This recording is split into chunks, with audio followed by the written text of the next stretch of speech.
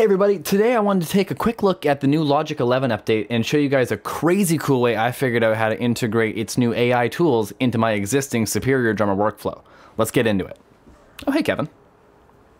So here I've got my template for songwriting set up already, but if we go into our regular Superior Drummer track, usually I would just control click or right click and create a MIDI region.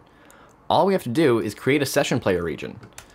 Put on the cycle here just so we can loop it for now, and it's honestly already set up.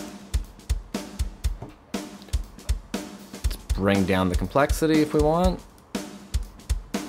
Even change the whole thing out here. So let's try a funky songwriter instead.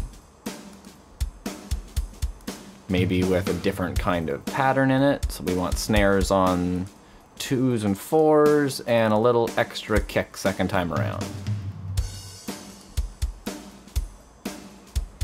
This is arguably faster, in my opinion, than talking, even, to some drummers. Make the fills a little more complex and put them in more often. And let's really pull the beat back.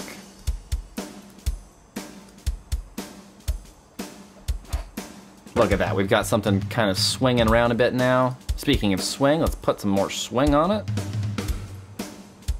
And change to a whole new pattern.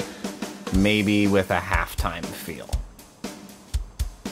Going into, where was the feel? There's tempo. Halftime.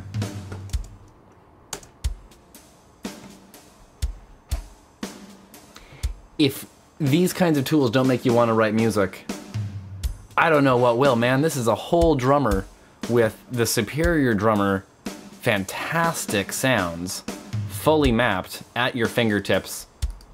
And it's really as easy as that. You can write on top of that with the new chord feature, get some AI bass going in there. Maybe we'll do a video on that next week. But for now, just go check out my live streams where I'll be using these tools every week on Tuesday to write entire songs. And yeah, I've been Rick Chappell, you've been wonderful, and I will see you guys in some next random cool update when Logic keeps coming out with cool stuff. See ya.